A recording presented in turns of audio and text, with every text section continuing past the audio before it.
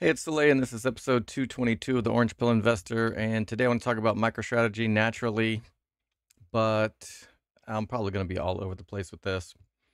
I was talking about being a little bit paranoid because so many people were bullish about the rate cut and, number go up, and we're going to get Godzilla candles and Bitcoin to MicroStrategy to the moon. But the market is irrational. But not only that, if I just take a look at Bitcoin, so it seems like there's two types of Bitcoiners right now. There's ones that are like waiting for the rate cut so that Bitcoin could go to the moon. And then the other ones are like Bitcoin to 48 and then to the moon. And let's just take a look at that likelihood.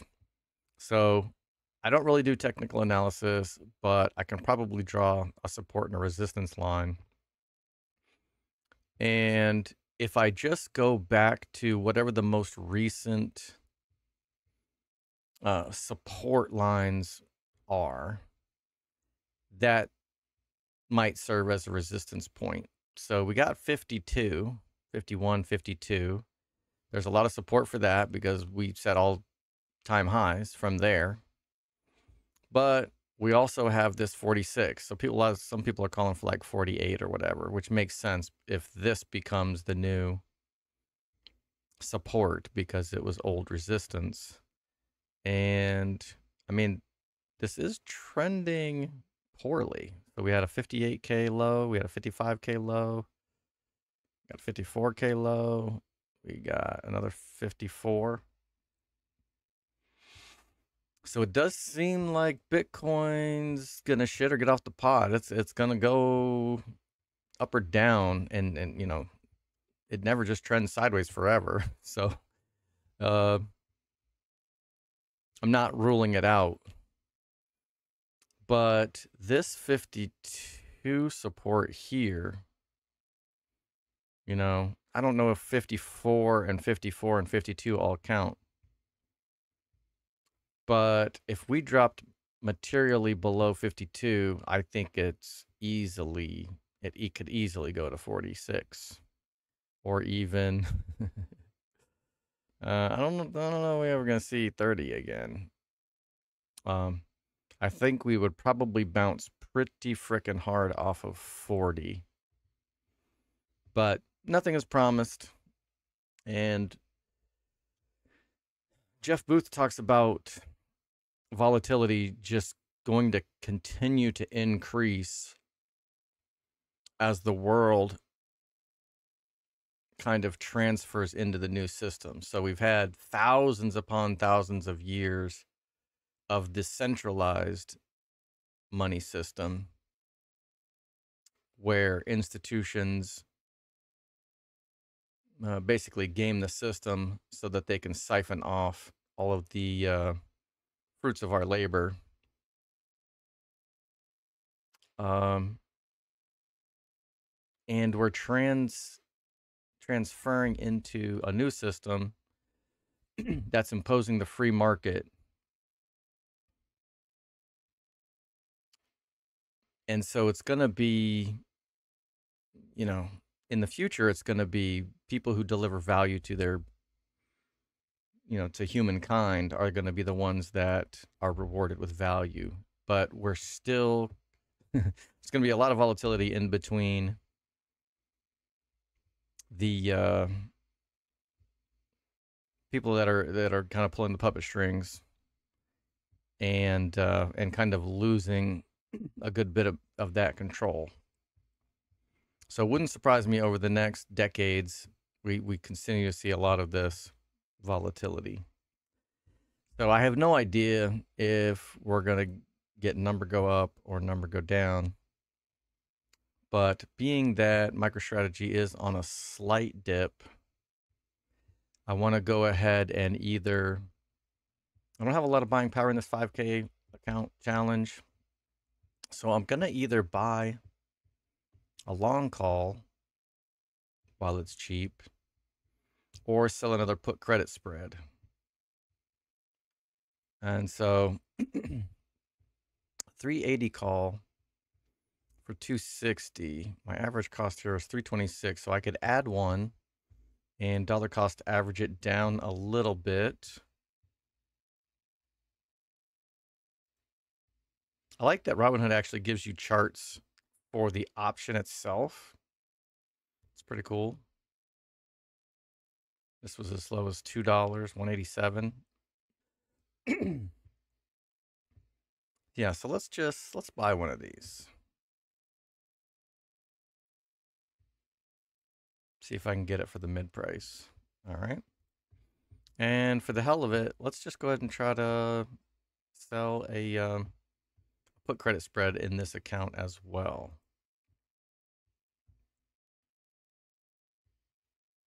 You set up a put credit spread by going down and selling a put. That's going to give you a credit. And then to make sure that it stays a credit, you're going to buy a put, but it has to be the cheaper one. So you can't buy the 121. That would result in a debit spread.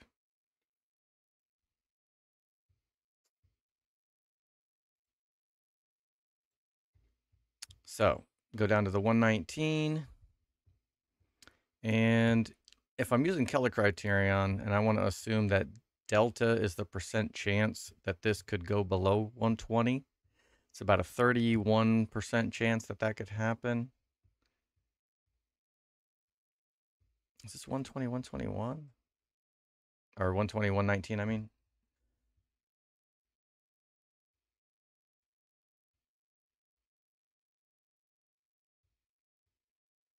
Why?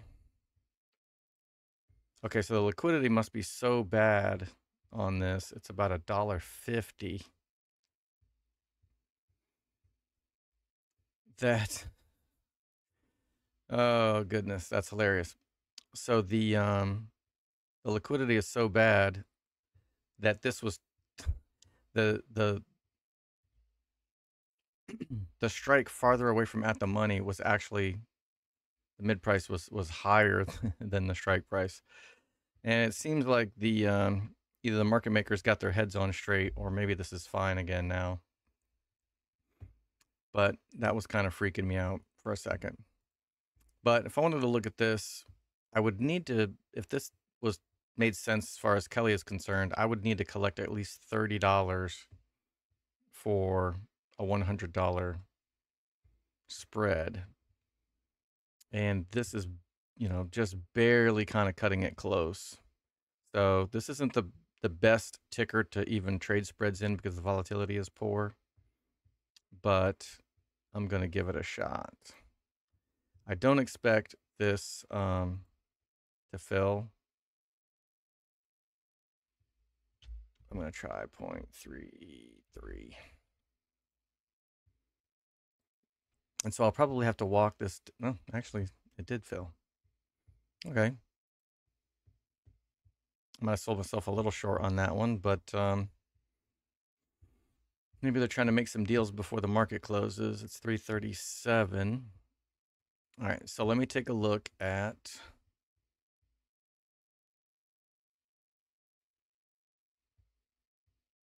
because it's worth 55. Yeah, the liquidity is pretty bad on this bad boy. All right, so I opened it for 33. So if I want to keep 50% of the profits, then I would try to close it for half of that. So let's just go 17. Good till closed. And submit. All right, depending if the price of MicroStrategy goes up or stays the same over time, then this will end up closing for $17 return, putting up 100 in collateral.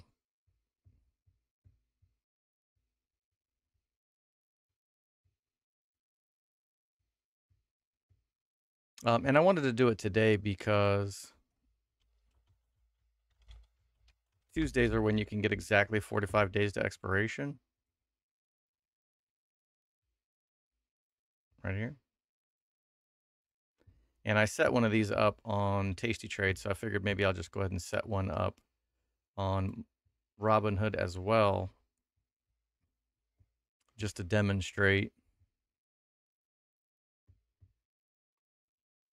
But Tuesdays are always the day that you can get exactly 45 days.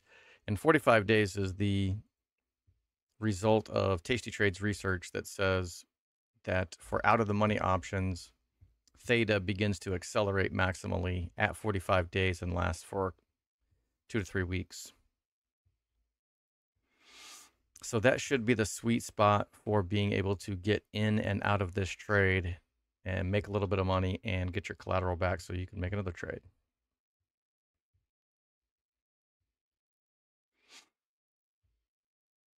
All right, was there anything that I wanted to talk about else? I'll probably keep this one short, but have no idea what's going to happen tomorrow. Have no idea what's going to happen in the market based on what happens tomorrow. But anything is possible, even some of the paranoid 48K predictions. It's all on the table. But I probably won't start being more conservative on selling covered calls until closer to October. So I've still been selling at the money covered calls the last few weeks.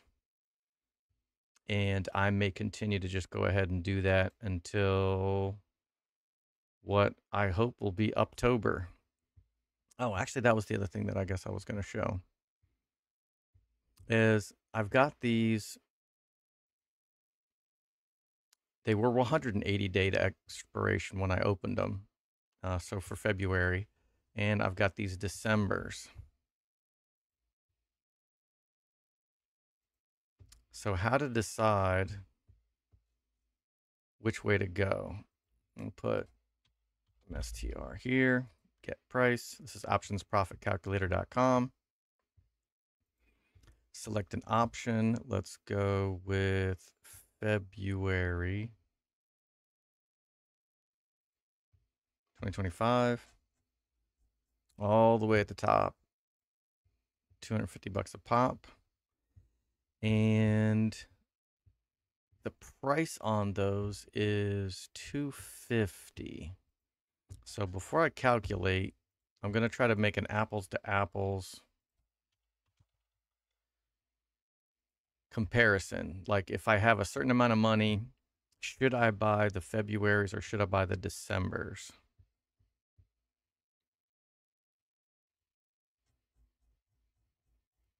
Now the Februaries are going to be cheaper per delta. You're going to be able to buy more delta, but theta is so much faster and the expiration date is so close that a move would have to be made very soon in order to make it worthwhile. So price per option is 16. Price per option on the other one is 250, right? So common denominator for here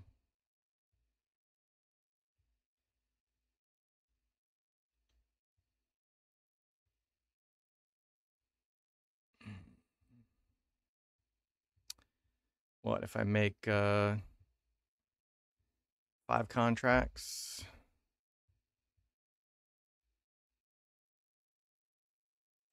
It's going to be 8 grand. And let's see, 250. If I have 8 grand to spend, and how many of these 250s can I get? So I should be able to get 40.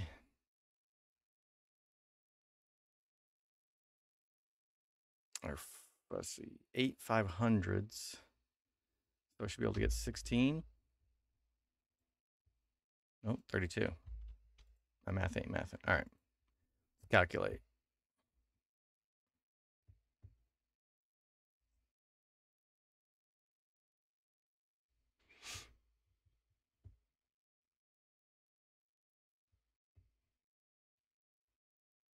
All right, so for the Februaries, we got to make money quick because if the current price, if we stay at the current price, we're already losing money in just 3 weeks. 4 weeks? 3 weeks. So let's say by the end of the year, December 31st, MicroStrategy has to get to 225 just to, 216 just to squeak out a little bit of profit here. And of course, my picture is covering the damn thing.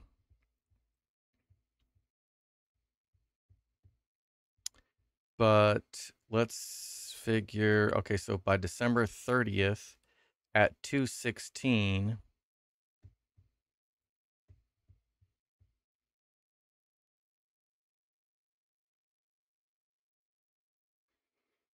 I can't get December 30th. All right, so December 17th. Let me go see if I can find December 17th. Okay, 18th. At 216. The February's would result in about a $5,000 profit. And the December 19th would result in a $12,000 profit.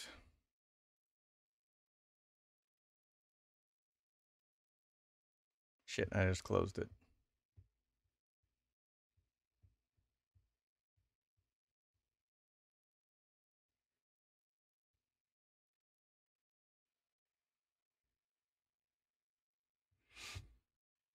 So they're both probably okay. It's just the price really has to move on these February calls. If we don't get, and I would really prefer not to even be holding these. Let's see, 1, 2, 3. I'd really want to unload these by like November 18th. I don't like holding any of these under 90 days. So I need 170, 180 by November. And that's completely doable. But the December ones, you can just sit on those until August.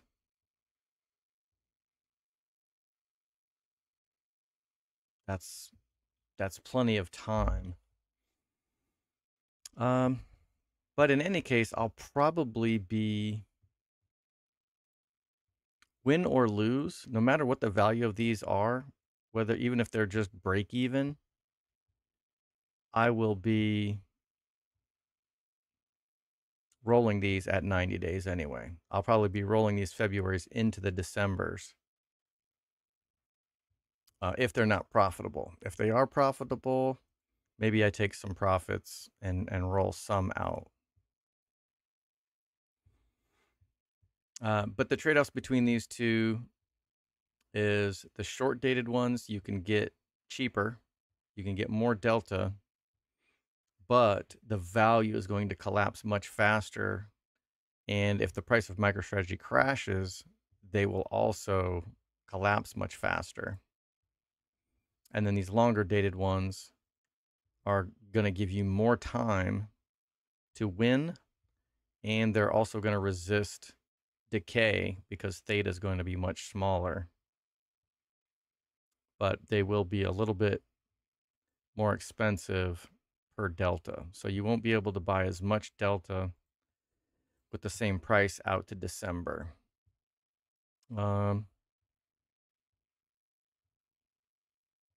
right. Use optionsprofitcalculator.com to inform your decisions. Not financial advice, but I think I will be. I'm going to continue to sell covered calls at least for the next couple of weeks. Continue to load up on long positions, and then for the start of October, I may continue, or I may start just leaving more and more shares uncovered until I see a spike. Because if MicroStrategy is going to go to $500 or $1,000 a share over the next year, it's got several doublings that need to happen. And I don't think it's going to happen all in one day. But just like we got this double from 75 to 150 to 200,